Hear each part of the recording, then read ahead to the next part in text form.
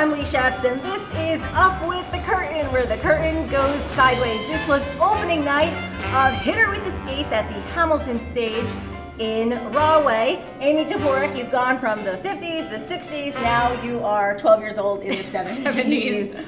If you recognize Amy, she's been on our show before. So how is it being a part of the show from start to finish for over a year now? Yeah, I started back in June. June of 2016, I was brought on for a reading version of it that we did in New York City.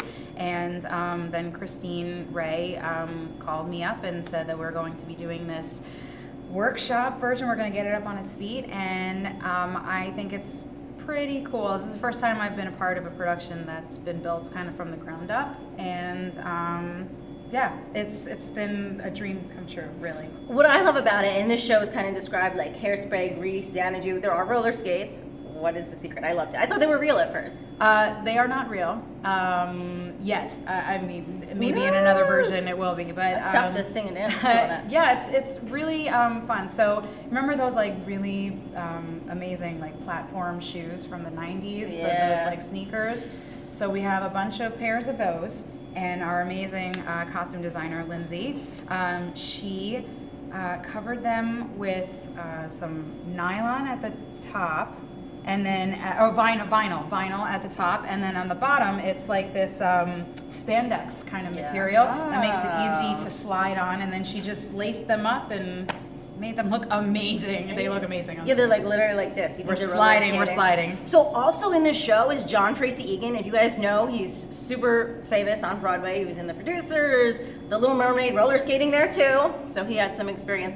What is it like sitting on his lap for one of the scenes? Okay, so I have to confess, and he knows this actually, but I was super obsessed with Jekyll and Hyde growing up 20 years ago, and I was just completely obsessed with his voice, and so this name always stuck out to me, John Tracy Egan, and then he shows up as part of this show.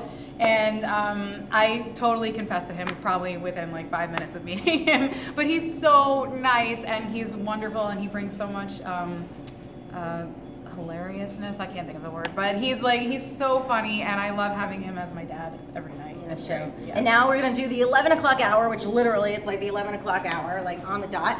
The Broadway Rorschach game! I've got new playbills this time. All right, so here's how it goes. I show you the playbill, and you have to say the first thing that comes to your mind when you see the playbill. Oh. All right, ready? Okay. The first one. Xanadu. I never got to see the show. My family got to see it without me, but I love jamming to Cheyenne Jackson. Woo! All right, the next one. Oh, okay, so funny story. So I decided when I went to go see that show that I would go to the bathroom like 2 seconds before intermission was over, and in true form, as soon as the lights go down and like the second act had already started, I pound my way down, the Minskoff, right? I pound my way down the Minskoff, and literally Douglas Sills like stops the show and goes, "Why were you late?"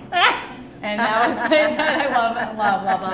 Oh my gosh. All right, next one. Oh my God. I want to be a lady's maid.